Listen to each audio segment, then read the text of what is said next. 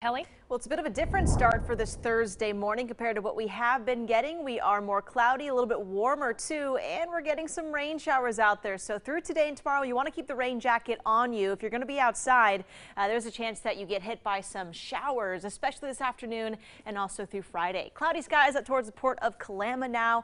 In Portland, we're seeing temperatures in the low 50s, and we are seeing some showers now at the airport. And again, showers are around this morning. You may be running into some damp roadways out there, so again, keep the rain jacket on you. So what we're watching is this low system working in again. You can see that here, that counterclockwise spin, lots of rain up towards the coast of Washington and also Oregon too. So behind the system, lots of cool air working in, and when we get that setup here in the region, we tend to get thunderstorms. So by the afternoon, we may see some instability and some convection. Thunderstorms may develop, and already offshore here, we are seeing some larger cells with some lightning again offshore, but some heavier rain is working in now, just passing through Seaside there and moving in towards Astoria and a little bit up north there. So some heavier rain is out there now. In Portland, we're seeing just some light showers scooting on by. As we head towards the afternoon, we'll see those rain showers picking up. So again, a chance for thunderstorms today everywhere in green up towards the foothills of the mountains. That extends out towards the coast, further south into Eugene, and also up into Vancouver towards southwest Washington.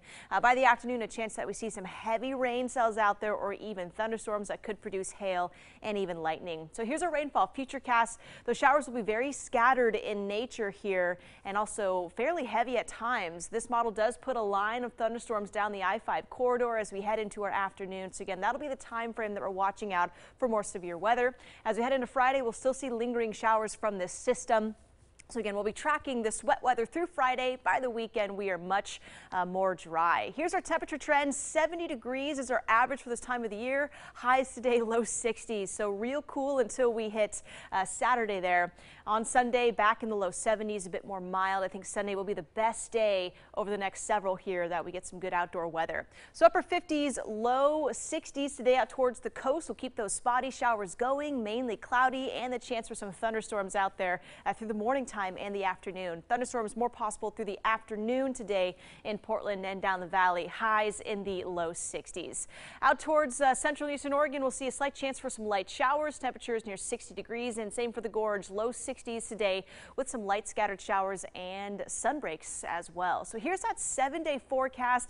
We keep those temperatures cool in the 60s going into the weekend, but we do dry out Saturday, likely starting out cloudy with a bit of fog out there, but some sunbreaks by the afternoon. On Sunday, we're back to dry conditions, mostly sunny, and temperatures more comfortable in the low 70s. Back to you guys. All right, thanks, Kelly. It's 6:50.